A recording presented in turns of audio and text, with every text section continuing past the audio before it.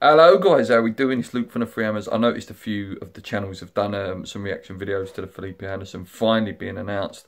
So I thought I'd chuck the Brazil shirt on. You know, West Ham signing a Brazil player for £40 million is unthinkable. If you would have told me this during the season, after that Burnley game, after all the protest, all the craziness around the team, you would not think that this was going to happen. It's crazy. The scenes, Twitter has exploded, all back to hashtag balding, we believe back in David Sullivan. But listen, the board had to make this statement this year, and 103 million has been sent, or 106 million, something like that, isn't it? Amazing. You're like, this guy, I've watched some clips, I knew a little bit about him anyway. I do follow a bit of Serie A, and he's a really busy player. He's got lovely feet. He just sort of floats through. I see a stat that he's the most successful dribbler last season in terms of success when he's picked the ball and dribbled up.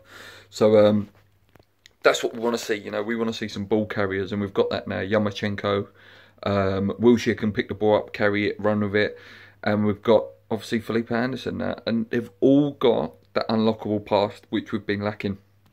Now, if we can keep an Arnie, which I think will happen, Arnie scored yesterday as well, didn't he? Keep Menendez, it's exciting times. Listen, every signing is a gamble. He may not pay off, but for me, I don't know. I think for Pellegrini, for this to be his main man, the one he really, really wanted, he sees something and he knows surely he's going to build around him and he's going to be the key man for West Ham. It's really, really exciting. I don't think that's the end though, guys, either. Obviously, I sort of said it in the podcast. I think there's still probably two more areas we should look at, maybe three. A centre-back, because of Reed's injury, a CDM, and possibly a striker. X did put out, obviously, he expects maybe a free and possibly a couple of loans, because obviously we've still got the loan market to play with. So maybe that free could be Bernard, perhaps another Brazilian international that we could get in. This talks of apparently reopen. Apparently wants a lot of wages, though. For me, we've got to be looking around that Chelsea team as well for some of them loan players that could be available. Barkley, Danny Drinkwater, Ruben Loftus-Cheek, you know, they're not going to get in that team. Jorginho, obviously, has just gone there, hasn't he? In terms of strikers, you know, I've always liked Solomon Rondon.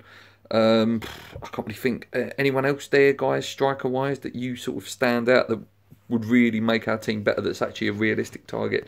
In terms of defenders, you've got Lascelles, Alfie Mawson, you know, if they really want to push the boat out, maybe with another fee. Let me know, guys. It's really, really exciting times.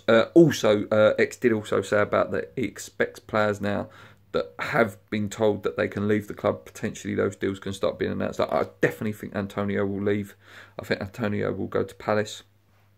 I think possibly, he did play yesterday, but players like your Snodgrasses, Sam Byrams, to name a few, will probably be going. One of Obiang, Kiati and Fernandez, I assume, will go as well, but we will see. Anyway, guys, until then, I hope you enjoyed the video. Enjoy the World Cup final this afternoon. You know, I've got a soft spot for France. I'd love to see them win it, but I've also always liked Croatia. You know, I've always liked the Croatian players that have played for West Ham, and it'd be great to see a new winner. But until then, guys, keep believing this positive vibe is coming, and really hoping for a good season. Hit that subscribe button. We're about 18 away now from 2,500. Keep believing. Let's go.